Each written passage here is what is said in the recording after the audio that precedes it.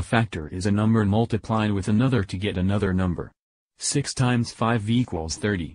6 and 5 are factors of 30. Common factors. These are factors that two or more numbers share. The greatest common factor, GCF, of a set of numbers, is the largest factor that all the numbers share. Finding greatest common factor using continuous division. Step 1. Divide the given numbers by their common factor. If all the given numbers are divisible by 2, use 2 as their common divisor. Write this on the left side of the given numbers.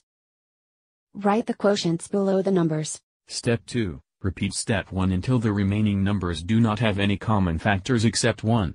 Continue using 2 as their common divisor if all the quotients are divisible by 2. If the quotients are not divisible by 2, check if they are all divisible by 3, 5, 7, or 11, and use it as their common divisor. Step 3. Multiply the divisors. These are the numbers written vertically, on the left.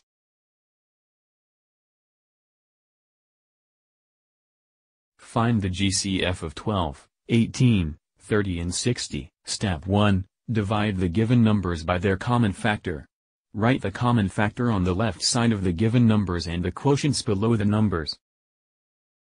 Step 2. Repeat step 1 until the remaining numbers do not have any common factors except 1. Step 3. Multiply the divisors, the numbers written vertically on the left. The GCF of 12, 18, 30 and 60 is 6.